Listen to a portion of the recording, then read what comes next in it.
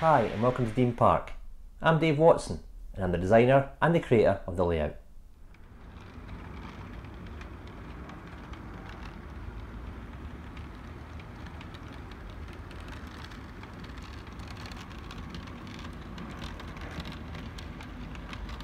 I've got another spotlight video for you today, and in this I look at a new addition to the layout. I look at the background to the real loco. I then go and look at the actual model in detail before giving you my verdict at the end. And I'll throw some running shots of the loco and the layout in there as well. Please remember to click on the like icon and subscribe to the channel if you've not already done so. You might want to share the video as well. The icon's below. At the bottom right hand side of the screen there's a small Dean Park icon. If you click on that, it'll take you to my channel page where you'll be able to access all of the videos that I've uploaded thus far. If you want to stay in touch in between videos, there's my Dean Park Station closed Facebook group, so you might want to join that as well. Hope you enjoyed the video. Any comments? Get in touch. Cheers.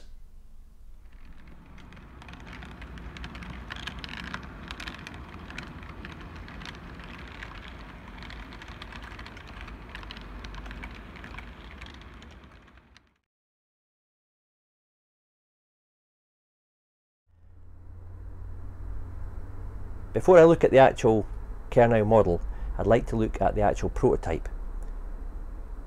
This was built in 1965 at Crew Works and it was numbered 1657 and designated to the Landor Depot in Swansea. And it stayed there until its transfer to the Old Oak Common in May 1970. It should have been renumbered 47073, but this never happened as it went straight into the Class 47-4 classification when in 1974 it received its electric train heating and the number 47537 instead. Its naming to Sir Gwynedd, County of Gwynedd, took place at a naming ceremony on the 1st of November 1982.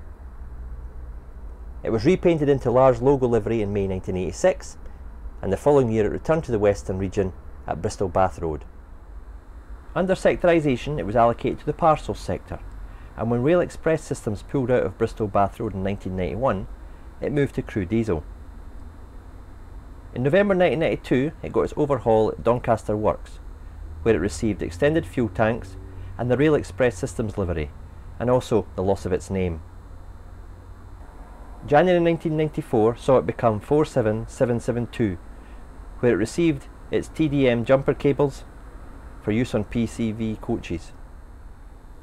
Privatisation of Rail Express saw it come under the control of EWS, but as the Class 67s came along with the ending of the Royal Mail contract, it was stored in January 2004, before finally being withdrawn in August 2007. Put up for sale, it was purchased by West Coast Railway. Another decade of storage awaited, but in late 2017 it was reactivated for charter trains and repainted into the West Coast maroon livery, getting a new nameplate, Carnforth TMD. At this point I'd like to thank Laura McWilliams. She very kindly provided some of the information here, which has allowed me to give you a thorough background into the real locomotive. So thanks for that, Laura. If you want to check out Laura's channel, the link to that is at the top of the screen.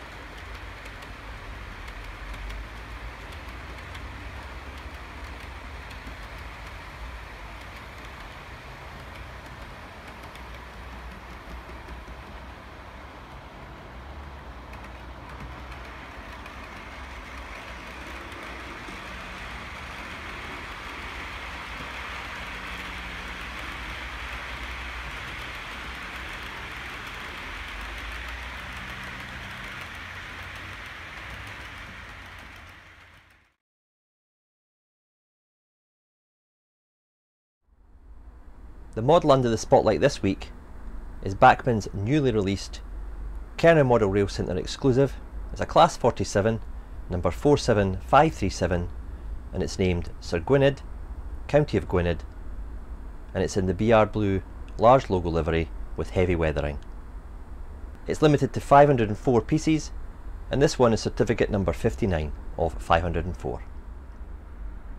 Kernow Model Rail Centre has developed quite a reputation for bringing niche and unusual models to market. Luckily for me, this has resulted in a good few diesel locomotives and rolling stock that has found a good home at Dean Park. Kernow have tended to focus on the region at which they're based, which is down in the south west and western region. However, they've also looked after the Scottish modellers with the Bachmann Mark II ScotRail coaches, and more recently a former ScotRail Blue Stripe Class 47-7 with a heavy weathered appearance. Whilst not strictly for use on the ScotRail region with its NSE flashes, it was still appealing to me. The review of that model was done previously, and the link to that is at the top of the screen. This leads me nicely onto their latest release, the Bachmann Class 47, sporting this unique weathered finish. The weathering replicated on this model really breaks new ground, with a level of dilapidation taken to new heights.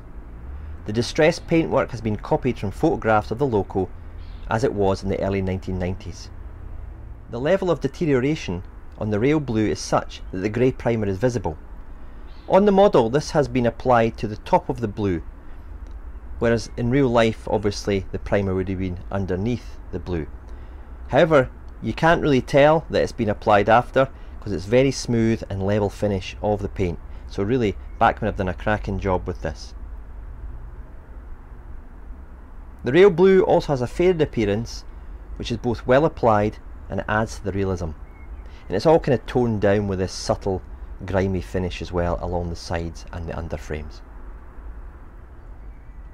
Moving round to the yellow ends, you've got a faded bleach appearance and heavy chipping and weathering of the paint, including the black window surround that were really prone to wear during general use.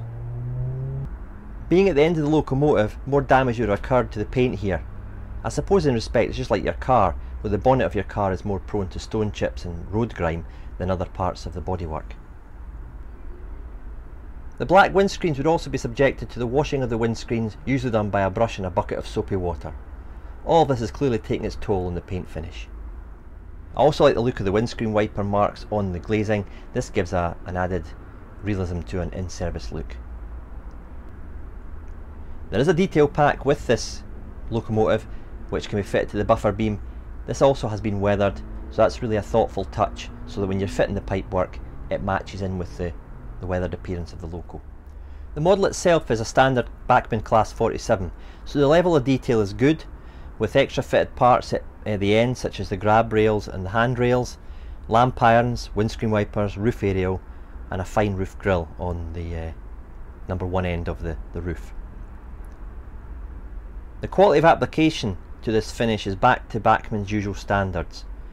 I've had a few Bachmann products where the finish has, shall we say, come up a little short, so I'm glad that the model is back to where I'd expect to be for this value of model. That brings me on to the price. Kernow's limited editions are always a little bit more expensive than the run-of-the-mill release. For example, when the Class 47 was £135 retail price, which was back in 2018, the Kernow models were sitting at about £165. You have to accept this as they're making a limited run, and it's more costly for Kernow. They've had to carry all the research on the particular model as well. So you know, you're paying for an exclusive model, so you don't mind paying that little bit extra. Sir Gwynedd was on pre-order for £169.95, but when released the price had shot up to £189.95. Luckily I got mine for the original price, and it's very good of Kernow to honour those who had pre-ordered the model at the lower price. However, bearing in mind that the tooling from Bachmann isn't new, there's not been any significant change to the model in terms of detail, there's not been any significant change in the currency rates, the import taxes and the production costs in the last 6 months, I find it hard to justify £190 for a model of this age and technology. The Bachmann 47 is a very good model. I wouldn't have over 2 dozen at Dean Park if it wasn't. But it's not exactly bristling with new technology. The mechanism hasn't been upgraded in the time that I've been aware of the model, that's around about 10 years.